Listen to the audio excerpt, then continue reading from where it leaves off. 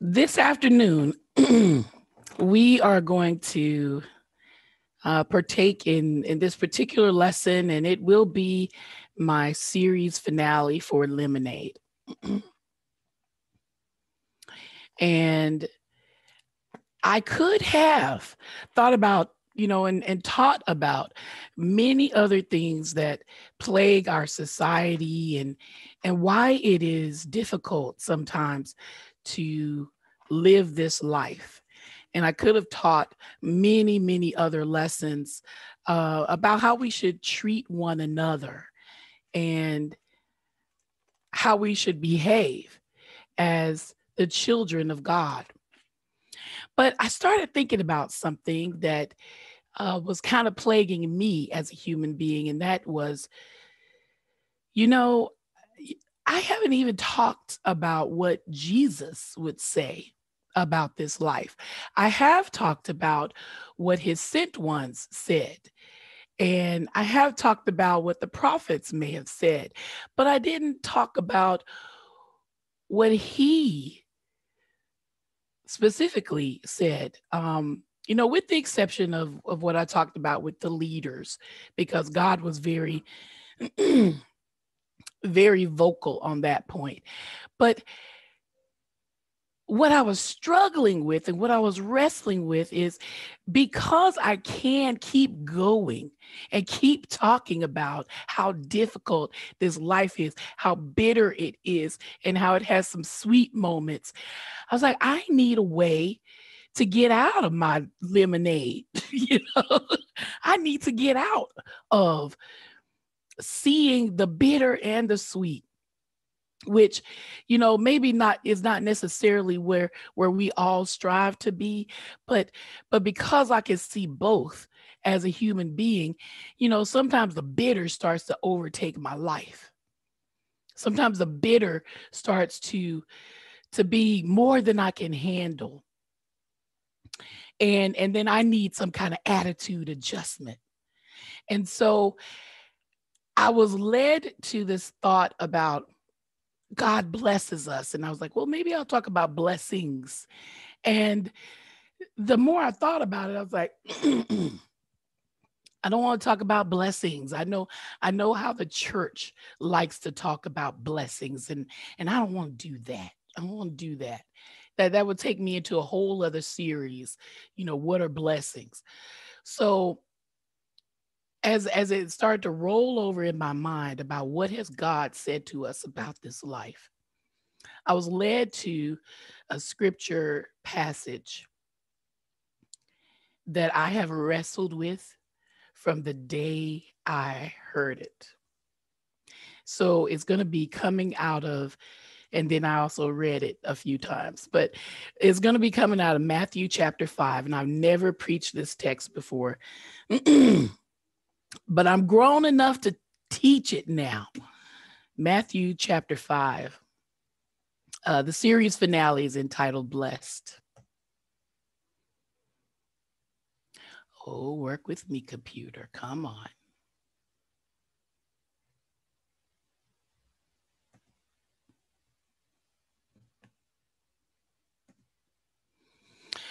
So to recap the series, my main objective was for us to identify how our thoughts are not God's thoughts. And the lesson series has covered these items. God is the only perfect and best leader, not man. That we should beware of false prophets because they don't serve us, they seduce us. That we should put aside weight that holds us back and not hold on to the bad things or the good things. And lastly, we're going to talk about the fact that God declares that you are blessed. Picture it for all the Golden Girls fans out there. Matthew chapter 5 opens after the temptation of Christ. So he spent his 40 days in the wilderness.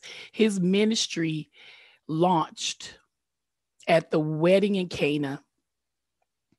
He goes and he's tempted 40 days and 40 nights. He's fasted.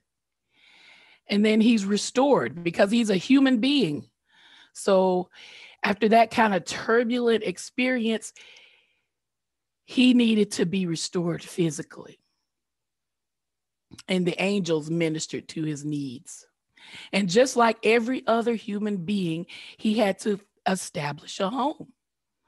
So he made his home in a city called Capernaum. So that's correct. He did not live in Jerusalem. He's no longer in the manger. He's not in Nazareth. He's not in Egypt. He makes his home in Capernaum. And while he's there, he starts recruiting the men that are going to help him carry out his mission of telling the world about the kingdom. So he recruits the fishermen disciples there.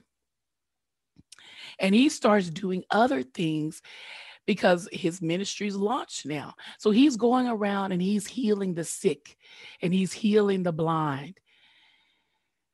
And people start noticing this. And I did preach a sermon about how Jesus walked to Mary and Martha's house and how he was delayed. And, so Jesus is not carrying out his ministry on a donkey. I wasn't planning on saying this, but it just popped in my head, so I'm going to say it. He didn't have no jet plane. He didn't have no boat to get on. You better come on now. I had to come on and say, you better come on. He just walked everywhere that he went. He didn't need no entourage to hold his stuff. He didn't have no bios, people, no pictures. He just took his time and he walked. And a crowd of people started to follow him. And if you read the scriptures, you can imagine what they were saying. Is that the one that we saw him lay hands on that leper and they were healed? Is that the one who did that miracle in Cana? It had to be him, right? It was him turning the water to wine. Wait, I heard that he was just a carpenter's son. What is he? There's nothing special about him. He don't even look like, what people say he is. Some people think he's the Messiah. He don't even look special. But the people were following him because some people were like, I saw what you did. I don't feel well. I got a disease. Can you heal me, Jesus? Jesus? Other people, are you going to overthrow this Roman government? We heard that the Messiah would do that. Where is your army? Can I be in your army? Can I help you overthrow them? I'm tired of living this oppressed life. I heard you were the one. But he walked to a mount. And a mount is kind of like a little hill, and it has a way of elevating him so that when he speaks, his voice can roll over the people that were kind of below him. And in that part of the world, there are lots of little dips and valleys because there's fault lines and stuff like that. So he just found a high place to sit on. And the scripture reads in Matthew chapter 5 that when he saw the crowds, he went up on the mountain, and after he had sat down, his disciples came to him, and then he first began to teach them, saying, oh, I forgot I had a picture of a mount for y'all. Here it is. But before I start talking about what he said at the beginning of his sermon, I want to talk to you about the Sermon on the Mount. In this sermon, he talks about, if I skip the part where he tells us we're blessed, and we're going to go back and look at that. He talks about being salt and light, that he came to accomplish the law of Moses and the prophets. the prophet's sayings, that he gave us some warnings about how to handle anger, what to do with adultery, gave us some insight on divorce, told us not to make vows that we wouldn't keep, told us not to take revenge on people, told us to love our enemy. And he furthermore went on to say to give to the needy. He gave a lesson about praying and fasting, that we shouldn't be doing these things so other people can see it. He talked to us about money and possessions, that we should store up for ourselves riches in heaven, not on this earth. He told us not to judge other people, because by the same measure that we judge, we would be judged. He told us to keep asking and seeking, and we will find the kingdom of heaven. He explained that narrow is the gate that leads to this fulfilling place for us, that we shouldn't follow the broad way, that everybody was going the wrong way, that we have to go through the narrow gate. He gave us a parable about being good trees, that you know a tree by its fruit. If you're going to judge people, judge them by what they produce. And judging not being judging like he would judge, because he already warned us not to judge people, right? So you need to inspect. I heard a preacher say, we need to inspect the fruit. We need to look at it carefully. And that good trees produce after their seed, right? That we want to be true disciples. And then he concluded with the parable about building a house on 3 foundations, and making sure that you don't build it in the sand, but that you build it on the rock. That is the whole Sermon on the Mount, people. That goes on for pages and pages here. Okay. Oh, I said three foundations. I got a little excited. It's only 2. It's only sand and rock. Sorry, y'all. It goes on for pages and pages. And chapter 8 reads, and when he came down from the mountain, the large crowds followed him, and right away a man with a serious skin disease came up and knelt before him. So that's how I came up with that, y'all, just in case you were wondering, like, how does she know that all of that was one sermon? It's broken up into several chapters in my Bible, and it is. But at the beginning of chapter 8, it says, and when he came down. So all of that is in the Sermon on the Mount. And I think that if you look at this, you would understand there's like, wow, God said a lot in this one sermon. And as I started reading commentaries, it was like, this was the declaration of the kingdom come. This is how he really officially kicked it off. This is the first documented, sayings of the Messiah, and he covers all of that ground about the things that could capture us, the things that have led us astray from truly being the disciples of God. And also the commentators say, everything that he covered in this was a slap in the face of the religious leaders at the time. It's like, you all are thinking that these outward things that you are doing make you pious, it makes you religious, it makes you closer to God, and you could not be further from the truth. And he breaks it all down and says, you don't need to possess your things. You don't need to worry about other people. You don't need to be caught up the way you are caught up. You need to be taking care of people. You need to love people. But let's take a close look at that first part of his sermon. If I can get my PowerPoint to just do what I say do, and it didn't. Now I got to back up. I am going to tell y'all about being blessed, but page up. God said, depending upon, where you were raised and who did the teaching in your church, they either said blessed or they said blessed. But blessed are the poor, those who mourn, the humble, those who hunger and thirst for justice, the merciful, the pure, those who work for peace, and those who are persecuted. And I will actually read the scripture, but let's start with that first part.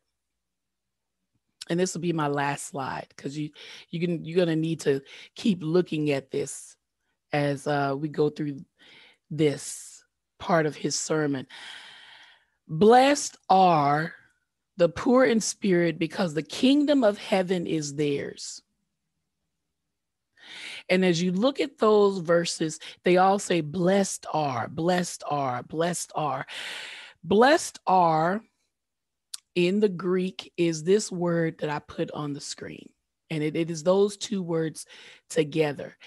And I was looking at some different things in my concordance, and I looked at all the ways that blessed was used in the New Testament.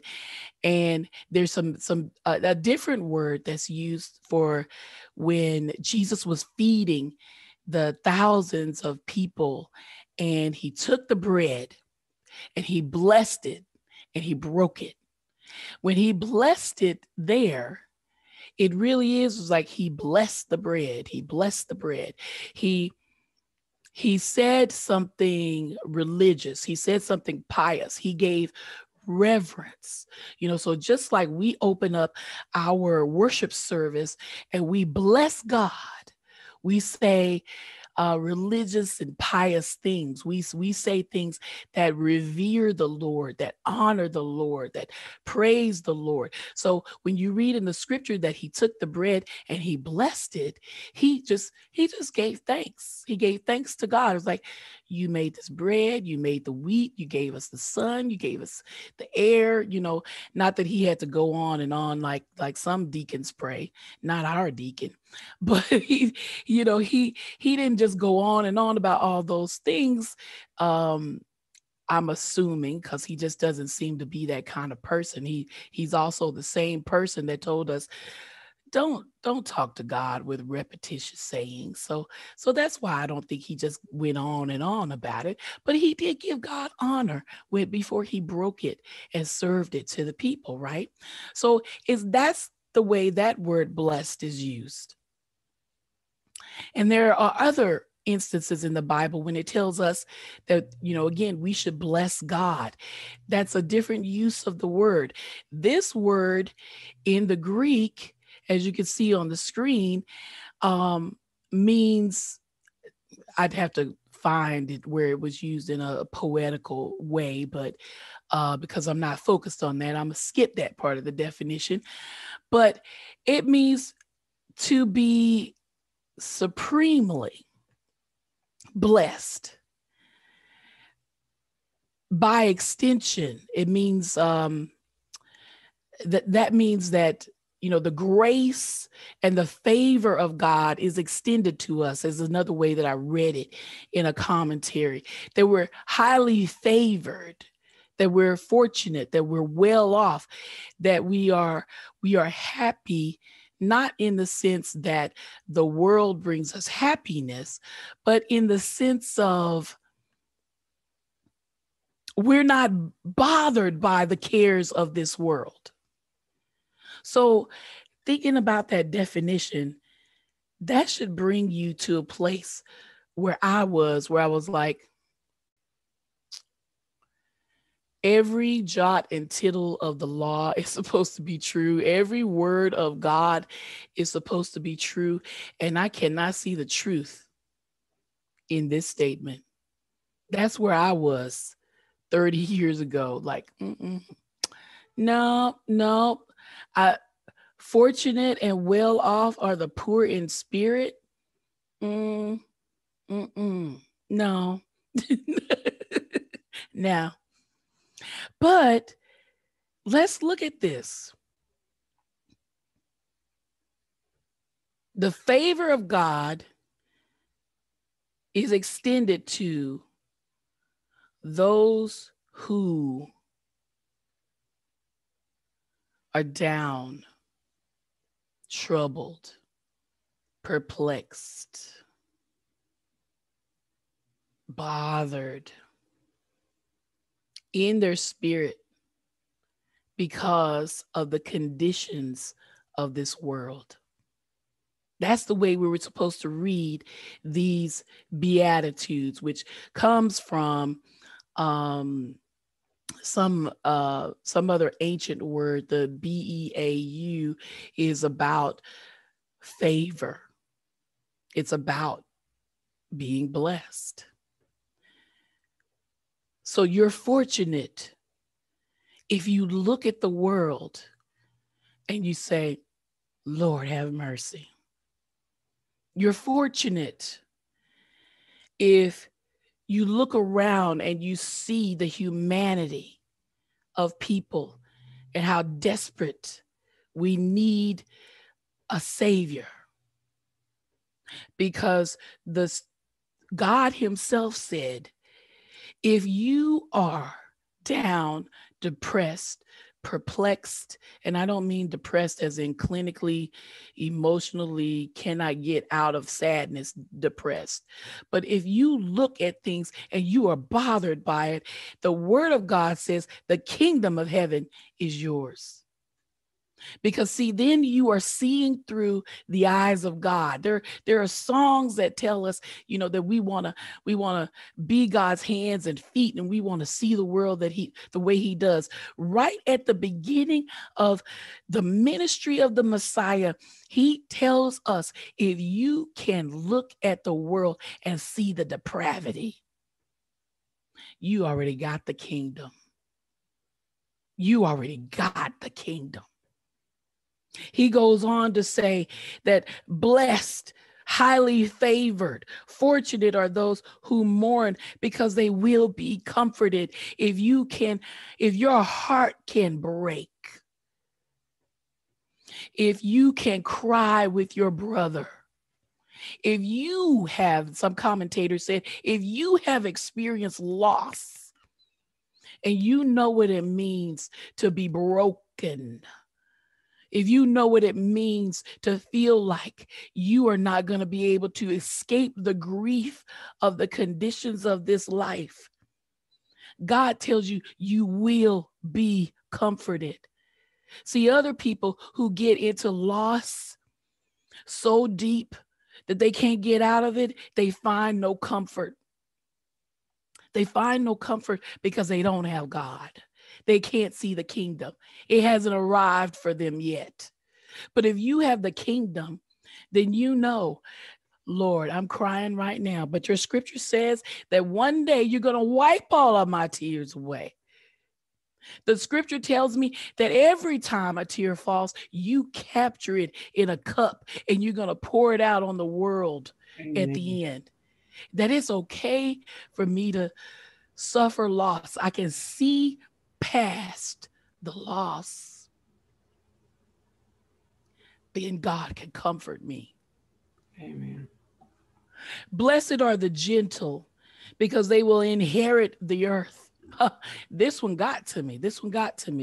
As I started thinking about it, because I just haven't let go of the fact that I have to live on the planet with murderous, overthrowing people. I have no idea if the people next door to me, have any appreciation for who I am. But the scripture tells me that I am highly favored because I have a spirit that doesn't want to hurt my fellow man. I have a spirit that doesn't want to kill for the sake of killing. And I mean, that means everything. I don't want to kill the planet. I don't want to kill no animals just for killing them. I'm gentle. And if you are gentle, the word tells us we get the earth. It doesn't look like we get the earth because other people got, nuclear bombs and they got machinery and they got guns and they got threats and they got power and they got everything else. And it looks like they're running the world. And that is what the apostles told us, that the God of this world is now in control. But if you have received the kingdom, you have an inheritance. You get the whole planet, and you're not even going to get the messed up planet. You're going to get the restored, beautiful, rejuvenated, made new, made over planet. We inherit the earth. Blessed are those who hunger and thirst for righteousness. How many times do we as human beings have to say, don't treat your fellow brother that way? You shouldn't oppress people.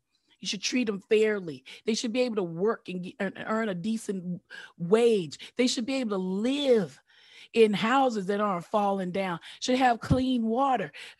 We have to constantly fight on all of these different fronts, that we should not have to beg for medicine to make us well. Blessed are those who hunger and thirst for righteousness, for justice, because they will be satisfied.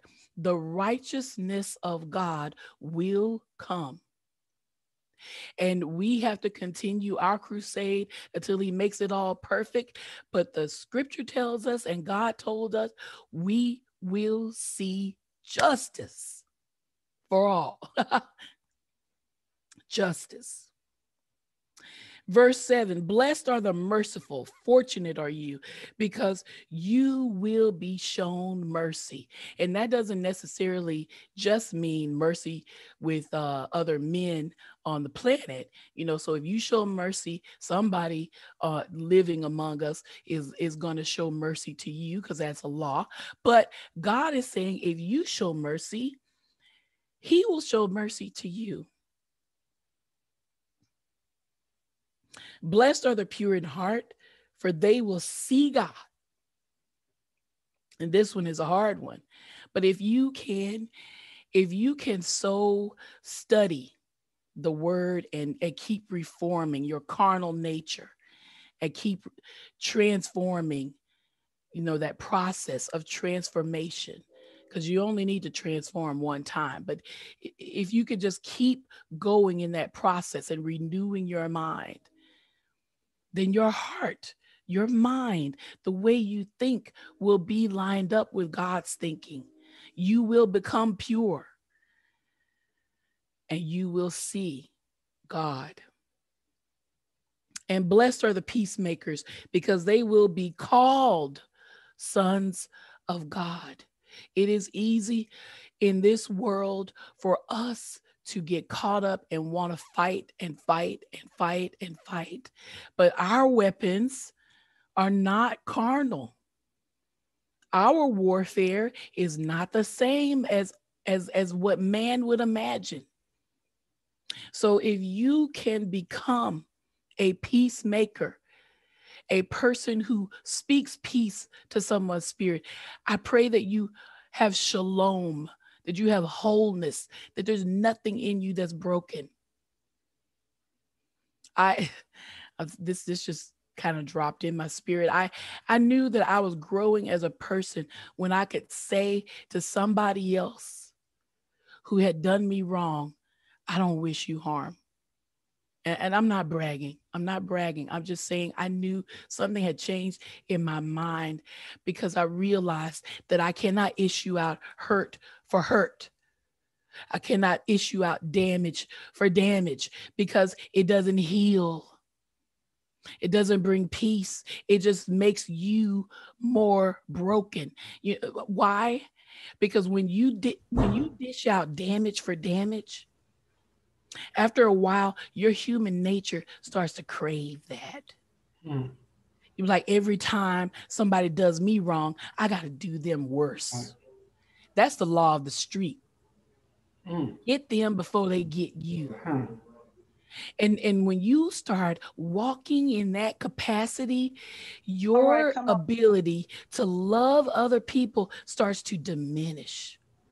You just start to see people as threats. You just start to be defensive. You never get satisfied. It would seem that if you just go ahead and unleash your anger, that you should feel better, but you don't. You get more broken. You know why you get more broken? Because in order for you to keep issuing out damage, you have to keep remembering what somebody did that hurt you. And I'm not talking about, this is just what I observed. I'm talking from my heart, people. I know that if I wanted to be mad at my ex-husband, I had to remember everything that he did and how I felt and what I wish I had done. And if I wanted to keep issuing out damage because of people being unfaithful and betraying me, then I have to carry that around. I have to remember that, so that when I tell them what train to get on, where they going, how much they gonna pay, and how long they gonna stay, I have You're right, to Tanya. bring all of that animosity with me. You didn't do to me what my ex-husband did, but you did something worse or something like it. So damage given out to other people doesn't ever make you whole. It keeps you broken. Mm-hmm. So blessed are the peacemakers, they'll be called sons of God. And blessed are those who are persecuted for righteousness, for seeking after justice. In God's favor, you will be, if your heart's desire is to see God's kingdom really established on earth. And the mystery and the secret is, God's kingdom has come. His manifested kingdom, one that we can see and walk in and not be sick in anymore, and not have pains and not have trouble and not have heartache anymore, is not here. But the kingdom of God is in us. His teachings are in us. That's an interesting way to think about it, especially as the sermon goes on and he tells us that we're the salt and we're the light of the world. God's kingdom has come. So if you're persecuted for righteousness, again, the kingdom of heaven is yours.